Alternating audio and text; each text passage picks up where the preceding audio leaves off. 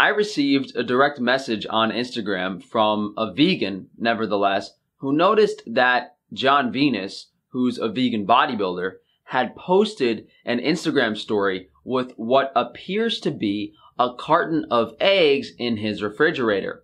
This vegan, as you can imagine, was pretty upset, claiming that he doesn't like liars, not too happy about the situation. If he reached out to me, a carnivore meat-based dieter who criticizes vegans on a regular basis. Now, this may or may not be a carton of eggs, but I am convinced that John Venus, as well as other vegan bodybuilders, are lying and misleading their viewers. It's just like everyone else in the fitness industry. You have an elite group of people at the top giving everyone else advice, who they're all looking up to, and this person clearly looks better and must be doing something differently than everyone else, yet none of them seem to have any sort of special knowledge that makes them stick out from the rest. It's a very cookie-cutter philosophy and approach. Eat plenty of calories, lift weights, be consistent, and you will get muscular, but that is far from the truth. Different people respond to different types of training, and there seems to be little focus or understanding of this variance. Also, stuffing your faces with calories may work for some, but not for others. And I have a lot of personal experience with this in the past. There's a lot of people just spouting, eat, get in the gym, and it didn't work for me. These vegan bodybuilders are in the same position as these other fitness influencers. They appear to be doing the same thing as everyone else, yet they look so much better and are preaching positive things about what they're doing. You have people like Nimai Delgado, for instance. What's going on, everyone? John Venus here. I am joined with a friend today, Nimai, and he is actually a pro physique competitor. Tell him a little bit about yourself, man. My name is Nimai Delgado, aka the Hardcore Herbivore. I was raised on a vegetarian diet since birth, so I've never consumed any kind of fish, any kind of chicken, any kind of beef. A couple years ago, I decided to convert to an all plant-based diet, and at that same time, I decided to compete in competitive bodybuilding and use that as a platform to enlighten people, educate people that you can compete on a plant-based diet and do well and compete against some of the best guys in the world. And only after you turned vegan, that's when you saw the most amount of gains, right? Yes. Yeah, so basically 90% of your gains came from a vegan diet. Yeah, exactly. Which is like the experiment that people are actually, looking for. One of the first comments people make is, oh, but when did you turn vegan? So you only got that way by eating meat, and then now you're just slowly depreciating all the gains you made when you go on a vegan diet, which is completely false. Yeah. And I'm living proof that you can build quality muscle mass in a short amount of time, naturally. The key thing there, naturally, on an all plant-based diet. Would you be able to, progress more rapidly, build more muscle mass, if you were to all of a sudden incorporate meat into your diet? No. No. I think that my body operates at a much more efficient level on a plant-based diet than it would if I ate meat. And that is for several different reasons. When you consume a high amount of vegetables that are very nutrient dense, your body uses all of those nutrients and vitamins to efficiently transfer things to where they need to be at a cellular level. When you put meat into your diet, it's very tough for your body it's a lot tougher for your body to process. That's why we have to cook meat. That's why it sits in our intestines for a long time. You hear stories of people getting some types of cancer for just a lifetime of eating very hard, harsh meat. Yeah. And if I were to incorporate that now, from a lifetime of not eating meat, I don't think my body would operate the same way. Nimai Delgado claims to have been a vegetarian since birth and has adopted a vegan diet, being completely plant-based several years ago. So I guess we could say that meat has never crossed his lips, huh? But next to John Venus, another vegan bodybuilder, there is a clear difference in the level of muscular development.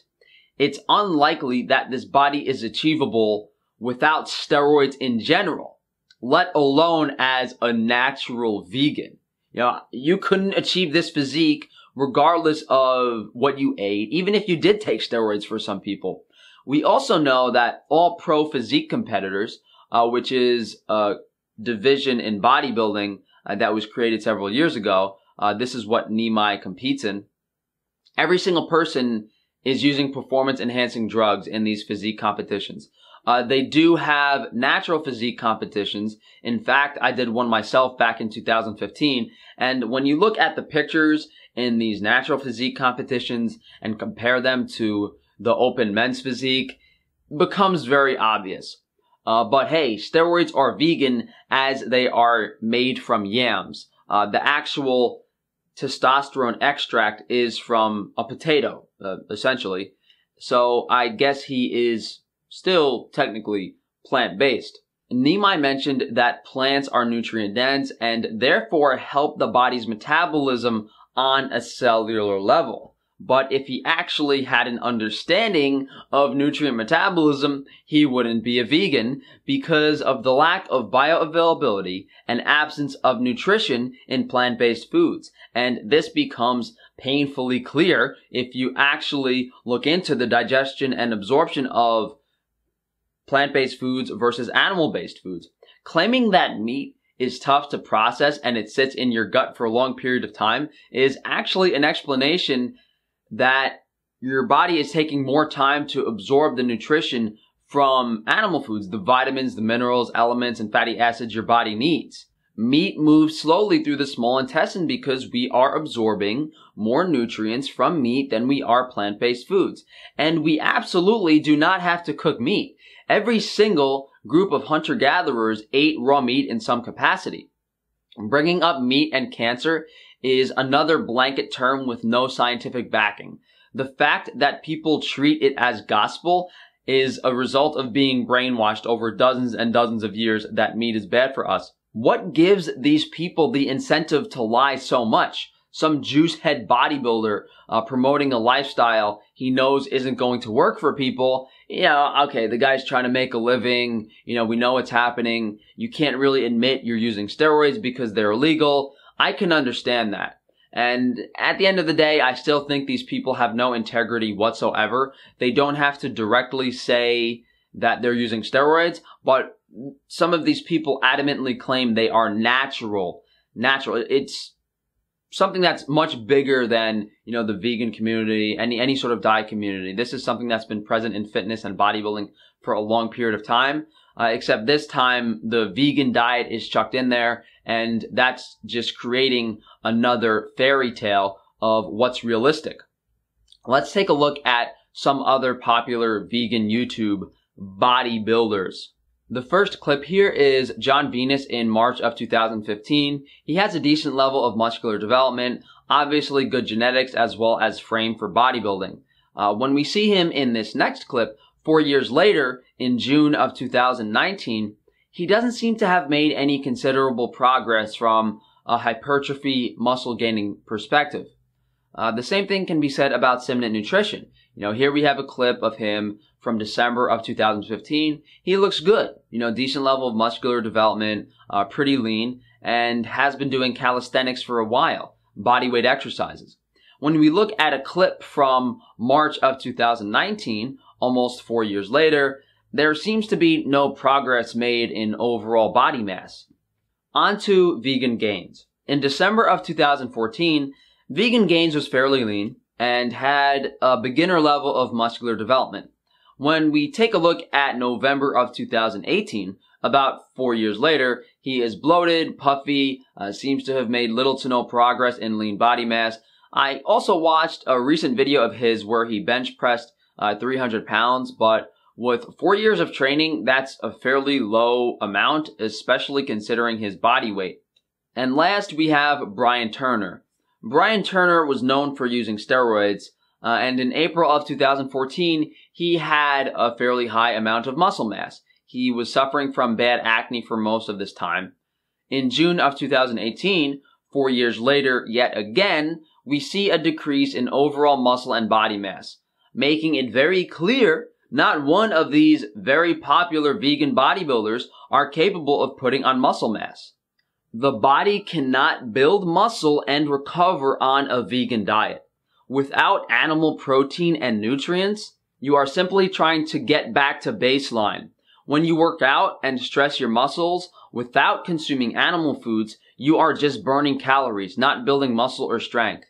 If you start here and you work out, your muscle tissue breaks down, you have to recover, and when you recover and you have adequate animal foods, you put on extra muscle, you gain muscle. As a vegan, without these animal products, you are lucky enough to get back to baseline. Now, can you build some type of beginner level of muscle mass and strength on a vegan diet?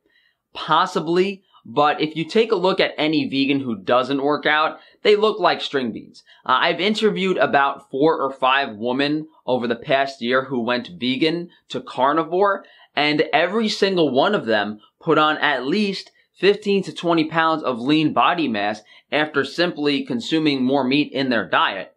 The body is not capable of maintaining a healthy amount of tissue in general, let alone muscle mass. Imagine what is happening to their organs. They probably look like a gray corpse on the inside.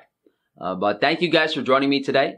If you could please like the video, subscribe, hit that bell icon, and share it if you can. If you guys would like to support me further, just check out some of the other videos on my channel. Recently, I've launched Frankie's Free Range Meat. My goal being to provide you guys with high quality, nutrient-dense animal foods at an affordable price. So go to frankiesfreerangemeat.com where you can purchase grass-fed beef, organ meats, raw cheeses. We've recently added pork as well as chicken. Keep an eye out for fresh beef and fish this week, ladies and gentlemen.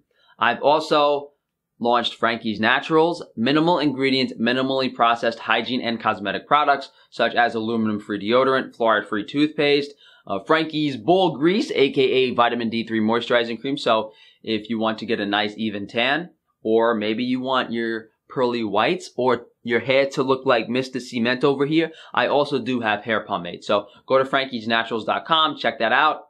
Thanks again for joining me today, guys, and enjoy the rest of your week.